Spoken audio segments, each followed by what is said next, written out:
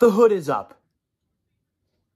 Because although there is a great amount of daylight coming through this window right here, because it's a beautiful, beautiful weather week in Buffalo, even though all it does is snow here, apparently.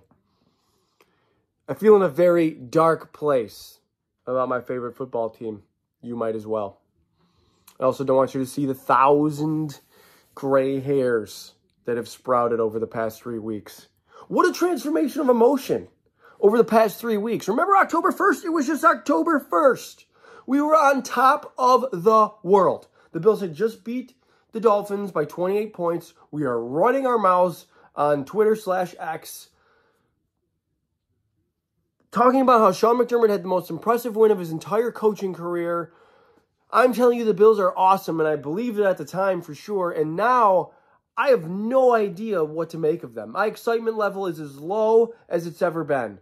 At least, in the past, at least in this era of Bills football. Probably since Josh's rookie year. Although I admit I did the hood thing. It was a bit theatric, of course. The hood thing. I think I did this last year when they lost to the Jets and the Dolphins in back-to-back weeks. Not the Dolphins, the Jets and the Dolphins. Jets and the Vikings in back-to-back weeks. They were fine from there on out. They won the rest of their games.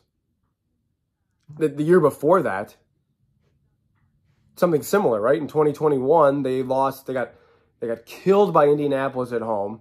They won on Thanksgiving and lost Trey White. And they were 7-4. Then they lost to New England in the win game, ironically, coincidentally. It's one of my things. Don't mean to get sidetracked here, but ironically, the word ironically requires contradiction. The fact that they played the Patriots in that win game and played the Patriots this past week, those are coincidences. Real snobby thing to talk about, sorry. But I'm in a bad mood. I'm in a foul mood. Anyway, they lost the win game. Then they lost to Tampa Bay the next week. But they finally woke up the offense. They were down like 24-3, maybe it was, or they made it 24-10 early in the third quarter. And the offense was like, all right, what are we? Because aside from that Thanksgiving game against the Saints that I referenced, they had scored 15 against the Colts.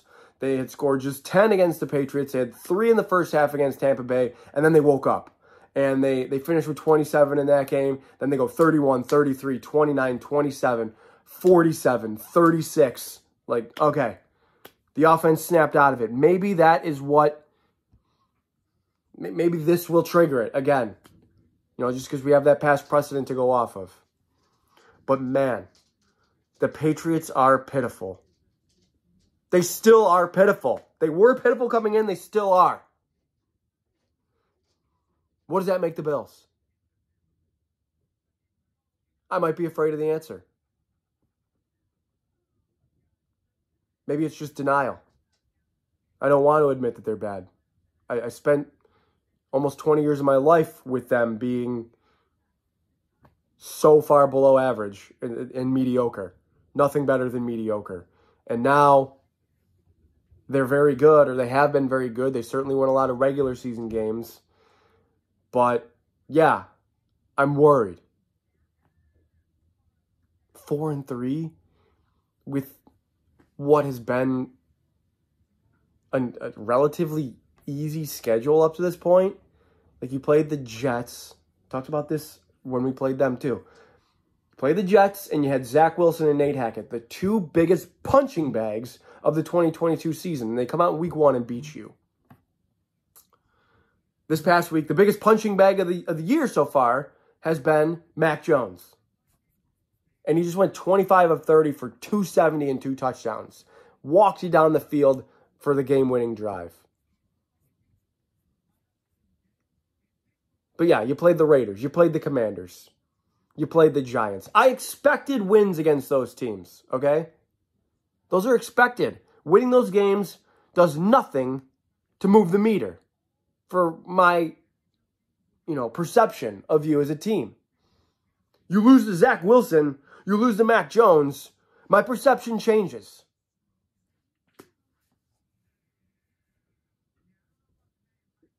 And I'm afraid of what it is. Because I can't sit here and tell you what it is. It's changed. And blame, we have to get into it a little bit. The blame game, I've seen it all. I've seen it all on social media this week. I've seen people blaming everybody. Blame doesn't have to be exclusive, but if it is, I think you have to, the first person you start with is the head coach, right? That's his job. To be in charge of the football team. To prepare the guys, to coach, like all that mumbo jumbo. That's where you have to look first. You want to dive a little bit deeper? You want to get into Ken Dorsey? And, I'm so sick of the second down runs and the shotgun runs. Like, I think you can safely those are the things you can safely put on Dorsey, is they're calling these shotgun runs. Like, he's calling those plays. I don't know the entirety of the playbook. I don't know the plays that are called in the huddle. All I can go by are the results. This past week, people are blaming Dorsey, but for what? For 1 3 and out in the second quarter? Josh throws a terrible pick on the first drive. They get a touchdown called back by a penalty, an OPI, which is apparently just a rub route when it's not OPI. When they feel like calling it, it's OPI. Otherwise, it's a rub route. Latavius Murray just might have been a little bit too much, made it a little too obvious by running right into the defender. You're also running rub routes with Latavius Murray. Is that on the offensive coordinator? Maybe. He's designing the formations, right? Is it his decision that that's not James Cook and that that's Latavius Murray? I'm not sure. Is there a name for that formation? I'm not sure. I'm going to lend some credence to the possibility that is true. But I don't know. And neither do you. But they get that called back. They miss a field goal. They make a field goal. So they make the field goal after the OPI. They go 3 and out after that. Then they miss a field goal. In the second half, they go touchdown. Dawson Knox drop on 4th and 2. Touchdown.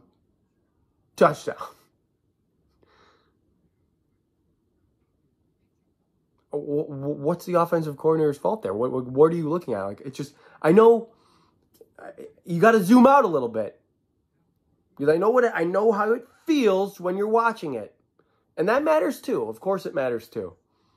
And that's not to excuse last week's performance against the Giants. And I must apologize here. It took me 8 minutes to apologize for not making a video last week. I ran out of time to do it, and I apologize. And after the Patriots lost, not the Patriots lost. The Patriots obviously didn't lose. After the Patriots lost, I thought, you got to get something out there, even on the short week. So here I am. That's not to excuse what happened against the Giants or the first half against the Jags. I think there are things in there. I'm flustered. I couldn't be more flustered right now. I feel like I've done a good job orchestrating my thoughts up until this point, but it's weighing on me. Blame the OC, sure. A fall guy. You need a fall guy? Last year it was Leslie Frazier. And, the whole thing that happened with Hamlin in a snowstorm. And we just ran out of gas. That was the fall guy, I guess. The year before it was Heath Farwell, the fall guy. Look, I'm not sitting here telling you the Bills need to fire Sean McDermott today. I'm not. I am not saying that. I'm just saying they preach accountability ad nauseum. Let's see some. I think that's fair. Would you disagree?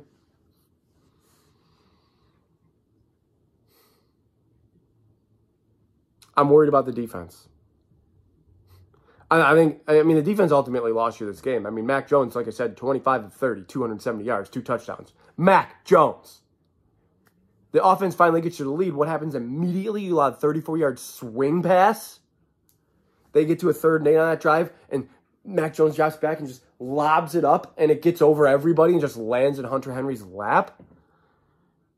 Mac Jones should not be that effective. He's been terrible. They scored touchdowns on like 2 out of 33 possessions coming into that game. 2 out of the last 33.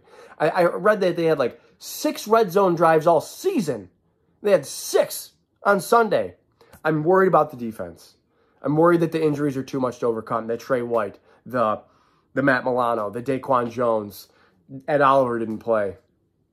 I'm worried that you're starting a 6th-round corner and a 7th-round corner. And, you know, safeties well into their 30s at this point. I'm nervous about it. That you're starting Dorian Williams, and he's been replaced in 2 out of 3 games by Tyrell Dodson, who was in the competition for the middle linebacker spot. Now he's playing outside. So is Dorian Williams. Out of necessity. Just out of necessity because they have nobody else. Maybe they bring somebody in at the deadline. I don't really know who to tell you. The most obvious thing to me is obviously Dante Jackson. Why is Dante Jackson not a Bill? The Bills were very into him in the draft process about like 5 years ago. He's 28 years old. Carolina's 0-6. I don't think they really want to keep him. They might as well get something for him. Dante Jackson. That's my guy. Everyone wants to go at Patrick Surtain. I get that. Super expensive. I think Jackson can be had a little bit cheaper.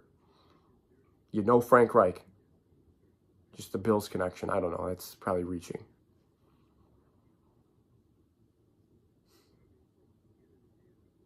You better win on Thursday. You just better win. The Bucs are beatable.